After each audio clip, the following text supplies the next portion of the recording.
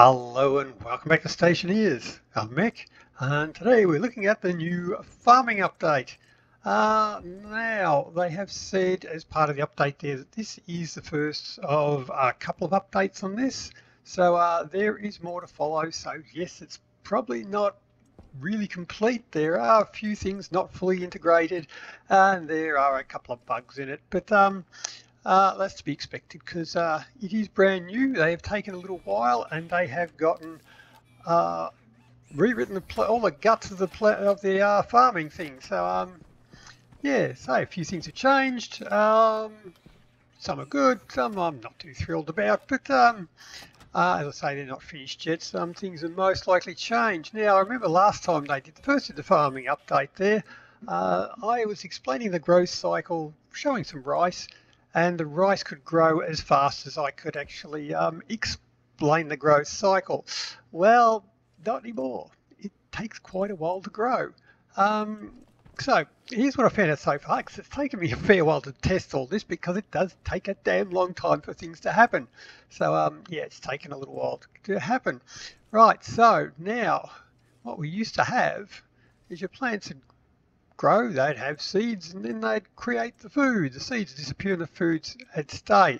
But now they grow, they will produce the corn here. It grows, it will produce 3 corn. And then if you leave it a bit longer, it also produces seed. You only get 1 seed out of it, so it's a bit of a tight ass there, but they take a while, and they did take a good few days to grow. So wheat, similar sort of thing.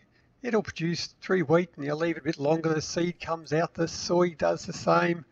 Once you harvest it all, they disappear. Now the wheat does have a bit of a bug there because it keeps disappearing on me. There is a wheat there, really, but each time I load in, different ones appear and different don't. So yeah, I'd say that might be one of the bugs they were talking about there, or it could be just that I'm on an old saved game. I just used an old saved game, so I've already got a greenhouse built. But anyway.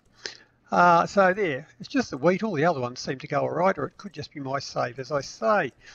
Now we've got the soybeans, the wheat, the rice, the ferns.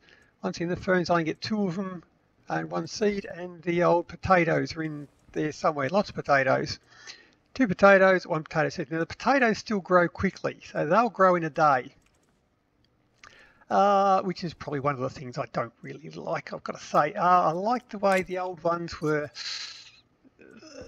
I liked it to make food be a struggle, because the old times there, all you need to do was grab 1 potato in your portable hydroponics and chuck it in front of a window, and that was enough to see you enough food for the rest of the game. Well, you can still do that with 1 potato, so that's a bit easy. So I'd like to see them take a bit longer to grow. I admit having it grow quickly would be good for people who are just learning the game, but for people who've been playing it for a while, who want to have 3 or 4 hours in it like I do, they probably want a bit more of a challenge. So I suppose instead of complaining about it, I'd say it'd be nice if the plant growth time actually scaled with the difficulty level. So when you're playing easy, yeah, sure, the plants grow 1 or 2 days. When you go up to normal difficulty, they maybe go 4 to 8 days. Now when you put it on hard difficulty, maybe it goes from 10 to 20 days. So they just make food a bit harder to do. You've got to put in a bigger garden. You've got to maintain the garden. And if you stuff up the garden, you're screwed. I mean, just having them growing slowly, it's not too much of a problem. Oh, this base is getting old and framey. Because you still do have your flowers which grow pretty quickly, and they're still a good source of biomass if you want to still use them on Venus, because on Venus your biomass is your source of hydrogen pretty much. So you've still got the flowers growing quickly, you still have a source of biomass, even if all these other ones do now take a while to grow. Now the exceptions to these ones are the pumpkins and the tomatoes. Now all the other ones, once you pick them, if we pick the seeds, there's your seeds, and you pick your 3 corn, and the plant's gone. You then have to replant. So I can replant the corn again, and it grows. Not a problem. Now the pumpkins and tomatoes are perennials. So once you pick them, Once they grow, they'll produce 3 pumpkins or 3 tomatoes. Oh, they do come back as seeds. Oh, that was taking forever. Right. So it's taken a while to test it there, and I've just about given up on that one. Now I was going to say it doesn't come back to the second lot of seeds. Now, when I picked these ones, once these ones first became pumpkins, I picked 3 pumpkins on the front one, and now it is, once I picked the 3 pumpkins, it went back to a stage 4 growth. Now that one should come back with more pumpkins, but they are very, very slow. And once they grow pumpkins, if you leave them for longer, they do eventually produce seeds. But you're getting 3 pumpkins and 1 seed, so it takes a long time for the seeds to come back on the pumpkin. It takes forever for the seeds to turn up on the tomatoes. But once again, yeah, I thought those seeds were never going to come back again. If you do pick the seeds or if you do pick the tomatoes, they will seed again a second time as well. So if I pick the seeds, yoink, and pick the tomatoes again, 1, 2, 3, it's actually gone back to stage 4 plant, and that one will sprout back more tomatoes. And you see now it's actually red there. I cannot accidentally harvest it too many times, which is very good. I do like that one. I actually have to hold down C, as it says on the help tag there. Press C, and then I can clear the plant. If I don't press C, I can't accidentally click on it too many times and clear it. That is really good. And even that spot that's on the it used to be on the planters here, where you could accidentally pull out the plant when you're trying to harvest it. I think that one's gone. I have not been able to accidentally pull out a plant anymore. So that was super annoying, and I think that's gone now. So that is pretty cool. And when it comes to dropping all your stuff, I see I've got the seeds there. Now the seeds will harvest first, unless I've got more tomatoes in my hand. So now when I do it, it just picks the tomatoes first. And it won't let me pick any more. Switch hands, and I've got the seeds. Now it's back to a stage 4 plant again. Right, so as I say, the pumpkins have taken forever to come back. The tomatoes come back reasonably quickly, so yeah, they're good. And mushrooms, we've got mushroom seeds now, or mushroom spores, I guess you'd call them. So they are pretty cool. We have them right here. Mushroom seeds, but you pick them up. They're not mushrooms. They're mushrooms. No, they're not. So I would say it's not 100% all working there. And of course, in creative, we have had a long time. There, you've got your cans of tomatoes, and we do actually mushrooms, not tomatoes. We do actually pick cooked mushrooms there. Although they've got green spots on them there. I don't know if I want to eat them there, but well, you actually can't eat them. They've been in creative for a while there. They might actually get implemented now, although the recipes still haven't been added to the machine. So, yeah, as I say, it's not fully implemented. So, give them a chance. Well, they'll get there. Right. So, as I say, all of them go through, and they produce different. They produce their food and then their seeds, and the seeds don't disappear. Because it used to be really annoying where if you miss the seeding stage, you've just missed it completely, and tough titties. But now you don't. The seeds stay, or the vegetables stay, and the seeds stay. Right. Fertilizer has changed. These are my test ones here. They were my standard ones. I put the food fertilizer on there and a decayed food fertilizer on this row. This one definitely grows the fastest, although not twice the speed like it used to. I think they said in the patch notes that it is only 25% faster now. These ones grew somewhere in between, and the ones with no fertiliser grew the slowest, but there is no increase in yield that I can see. Well, not with potatoes anyway, so they've all still produced 2 potatoes each. So yeah, not much good. But if you use fertiliser on the tomatoes, I'm guessing that all the future respawns of the tomatoes will actually help come in quicker. I don't know, but one thing to find out.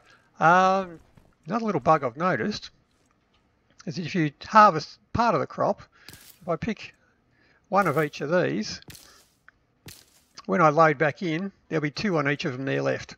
So I think the save game doesn't quite store the half-harvested plants properly, but oh well, that's something that happens. Right, so the non-perennial plants, once you harvest the seeds, they will not sprout any more seeds. So you may as well just harvest the whole lot once that's happened. And of course you can plant the plants or plant the seeds, either way works. Now another change they've made is the plants actually do grow in the dark now. They're not real happy about it, but not only do they grow in the dark, some of them actually need dark. So if we say pumpkins, if we grab a look at the pumpkins there, we've got all this extra information about the pumpkins there. It'll tell you your water usage, the gas usage, what gas produces, what it's toxic to, ideal growth temperatures, most of them are 20 to 30 degrees, your pressures, and all that sort of stuff, how quickly it takes that there. But you need 10 minutes of light per day and 5 minutes of darkness per day. So not only will it grow in the dark, but it actually needs darkness. So you can't leave your grow lights on 24/7 anymore. You'll have to program your greenhouse manager to actually switch them off. Now I do have my day length set up to be double normal, so I think plants don't really like that, so they might still complain about not getting the right amount of daylight, even if they are just growing in daylight. But you actually have the tool tip on here. It actually tells you how well the plant's growing. That one's thriving. It's receiving light. They do eventually, some of them will tell you and complain and sort of say, oh, this one is not, he's not receiving the correct amount of light per day, because that's a mushroom and it doesn't like any light at all today. It likes to grow in the dark. So that one's of course going to complain about being out in the sunshine. But they're the plants here. Oh, another thing to look at. Oh, this is one that will catch you by surprise if you're not careful. The soybeans. So if we look at them, soy, 3 letters is not enough. Oh, there we go. Soybean. Soybean actually needs carbon dioxide and nitrogen to grow. So if you're just trying to grow soybeans in a straight carbon dioxide atmosphere, it's not going to like it. So yeah, problems there. Yes, make sure you get some nitrogen for them. All the rest of them, I think, are just carbon dioxide. But most of them have the same growth temperature, required time during day and night. Now the potatoes don't require any darkness. You can leave them growing 24/7 under the grow lights. They'll be happy with that. And yeah, so that's the difference on the growth of them there. Now they do take a lot longer to grow. I think the wheat is, or the corn is, the pumpkins were about 15 days, tomatoes about 12 days, the other one's about 5 days, I think. The ferns and the potatoes were just 1 day, ferns were like 2 days, and everything else was about 3 or 4 days. As I say, it'd be nice if that scaled with the difficulty, but not at the moment. Right, so the Harvey, now they have probably not quite been implemented completely. Because now we've got to get them to, well, I mean, they've put the logic in, they've updated the logic so it works, but I've noticed a bit of a glitch with the Harvey. I'll show you that one in a minute. But now this one has tomatoes and it has seeds. So if we look at this one here, that is reading T2, which is U. So that one is looking at this is a slot reader which is reading from the hydroponics device. It is reading the seeding, right? It says 1, so it is seeding. We know it's seeding. And if we change that to the mature, it says it's mature because it's got fruit on it. Now as it grows up, as soon as it sprouts fruit, it'll say it's mature.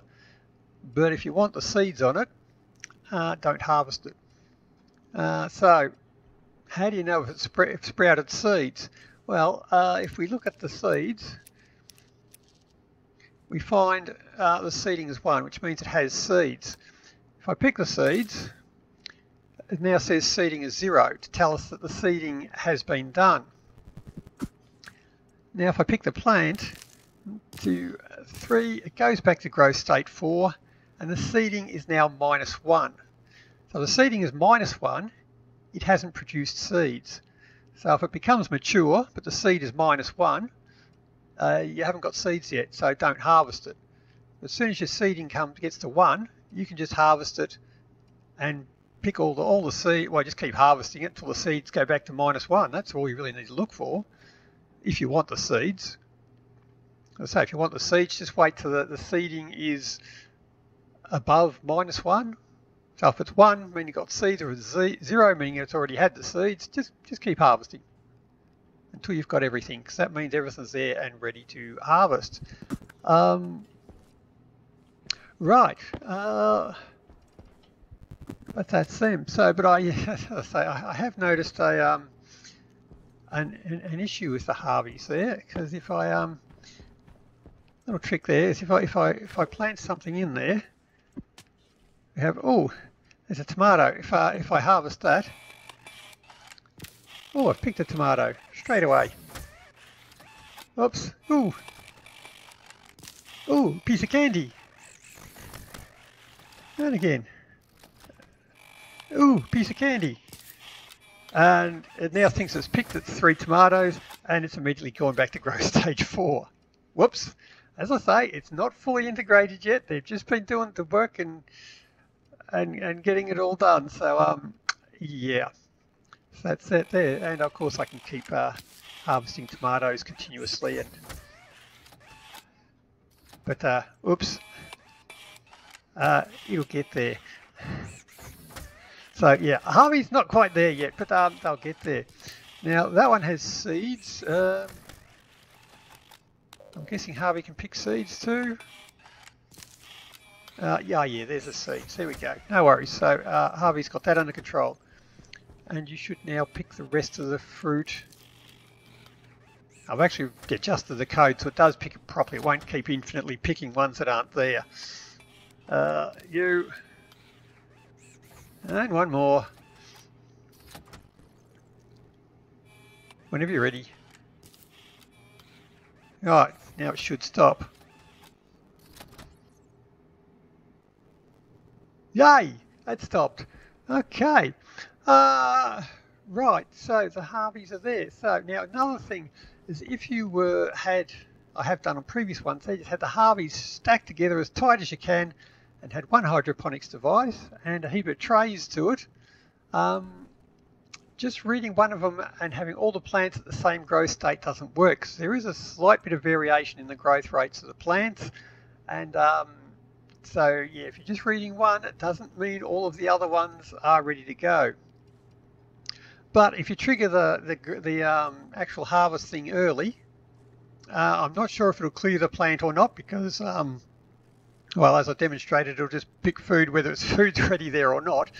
But because it's now you can't clear the plant unless you deliberately do it, I'm not sure if Harvey will do that as well. Hopefully if you trigger the harvest command when it's not ready, it'll just do nothing. But I guess that's something we'll find out in the future updates, because I dare say they were just tinkering with the plants for this update and they haven't quite got it into the Harveys and the ovens and things as stuff yet.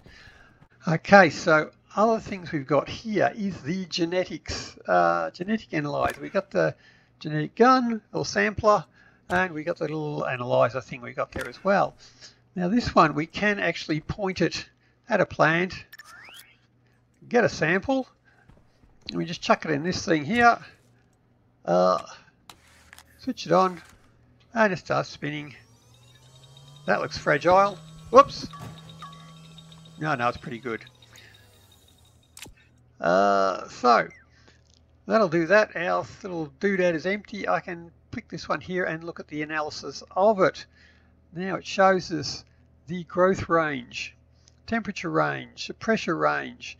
Now, our growth speed multiplier, that hasn't really changed anything at all. Tells you how much light it needs per day, how much darkness, and the gas production and all that sort of stuff there. Now, depending on what you've done to that plant while it's been growing, its seeds may be a little bit off where they should be. So this one is, well, I think it was meant to be between 20 and 30. It's now can grow at a slightly lesser temperature than 20 and a slightly higher temperature than 30. So I must have been not quite had the temperature right in the middle. So it's been doing a little bit like that, and I guess it's mutated, so it can actually grow at slightly higher or lower temperatures there. I think that comes at the cost of growth rate or yield, so it's best to look after them and be nice to them. But I am curious to see just if you can use any shenanigans on that one there. So the plant should be between 20 and 30 degrees, but it will grow up to 50, between 0 and 50 degrees. So if you grow a plant and continuously torture it and hold it as close to 50 as possible, how high can you get that growth temperature? It takes ages for a plant to grow, so I haven't run through many generations of plants to find that out there. But I do want to know, can I grow plants that are up to 430 degrees?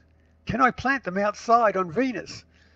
That'd be interesting. I mean, the dial only goes up to 80 degrees here, so I think that might actually be the high one there. But it'd be cool if you could plant stuff outside on Venus or outside on Europa, or reduce the pressure. Reduce the pressure so I can plant them outside, out here in Mars, and I can actually terraform the planet.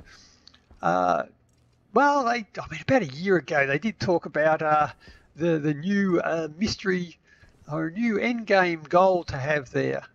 Could that be terraforming? Or is that asking too much? That would be a hell of a lot to try and program in. So probably not, but it would be cool. Right, so that's that one there. So I say, if you go through and check each of your plants there, you can pick out the one which has got the best characteristics and then just replant that one. Of course, each generation will mutate a little bit more, and well, as I say, if it only goes up 1 degree per generation and you've got to get through 400 degrees and it takes 5 or 10 days to go through a generation of plants, that's a lot of game days you've got to go through. But anyway, somebody will do it. I probably won't have the patience for that, but anyway. Then again, if you've got Harvey onto it, I guess it'll go all right. Fertilizer, as I say, fertilizer is not going to speed up the process much for you anymore. Yeah, there you go. So that's the plant growth. As I say, the Harveys, they will need a little bit of work there, a little bit of adjustment. So the old Harvey scripts, they will still work, but they won't collect seeds for you. So you do need a little bit of an adjustment on that one there. But that is probably the guts of it there. They have had a massive rewrite on the way these grow. As I say, there's a couple of bugs there. I'd like to see the potatoes take a bit longer to grow. I'd like it if they would actually grow time would scale with difficulty. All the pumpkins have finally come back. Finally! Wow, they take ages to resprout. Yeah, so tomatoes are probably they're probably going to be the food of choice now. Or potatoes, which just grow still ridiculously too quick. But yeah, chuck some fast-growing fertilizer. I think make your fertilizer out of decayed food, and that gives you the best growth rate. Chuck down a heap of tomatoes. Don't bother waiting for the seeds. That takes frickin' ages. But just plant them, harvest the tomatoes. That's probably going to be your food of choice now. And yeah, or your potatoes if you want an easy run. As I say, you've still got biomass in the form of the flowers. And although I don't know if it's always been this way, but I've noticed in the flowers, the tropical lily, it actually gets a growth temperature between 40 and 50 degrees. Is that why they've always died on me? Maybe they've always been like that and they've always died. And I've never been able to figure out why. I never really looked up there. I probably didn't have that information before, but I just thought I was a crappy gardener. Well, I mean, I am a crappy gardener, but now I know why. Yeah. You can't crossbreed them to get the temperature higher. But yeah, oh well. So I say, yeah, so it is time to plant some more crops, put some different varieties of crops out because they grow a lot slower now. So you're going to need a lot more plants to keep yourself alive. So whichever one you want, don't be too fussed about it. I suppose you don't even really need the harveys anymore. You don't have to harvest your crops every 5 minutes now. You've got to wait a few days there. So probably just harvesting by hand is probably not going to be such a chore anymore. So, but there you go. Or if you rather just walk away and never have to go gardening again, as I would, I've just got to get a robot lawnmower and I never have to go out and see that either. It's good to live out in the country. All the wonderful plants. Yeah,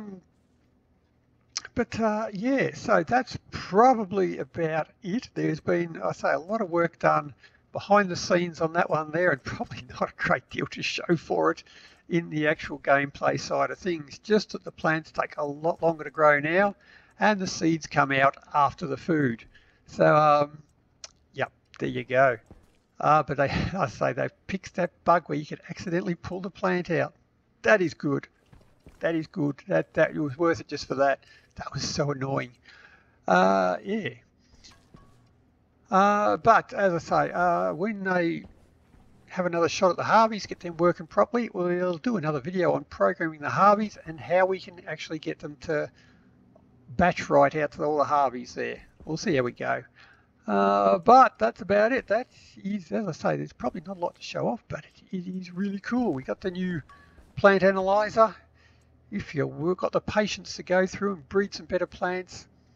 But yeah, if anybody has found out if you can actually get something to grow at a temperature where, or pressure where you can run it outside on any of the planets there, I'd really like to know, because that would be so cool.